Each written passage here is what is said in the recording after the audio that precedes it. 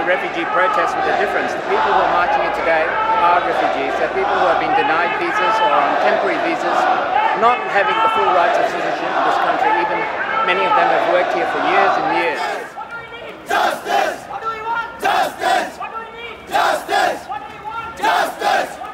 Justice! What do we want? Justice! What do we need? Justice! What do we want? Justice! And this message, no refugee, this message is the Australian politician.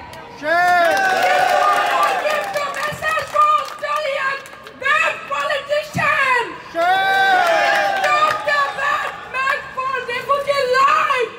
Stop that, stop. Don't make it for refugee life harder.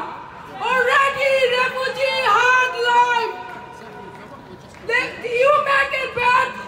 Politicians make issue for refugee life. You make the game effective for children. Justice for refugees! Justice for refugees! We need justice! We need justice! And we have 2 suicides because of the fear of deportation. I just want to give this as a shout out to know how hard it is for the Sri Lankans here. Developed countries should be with the politically voiceless people rather than encouraging the oppressor with more weapons and use their land as testing grounds for the new military creations. This makes us part of ethnic cleansing, which people of Australia, I think, don't support it.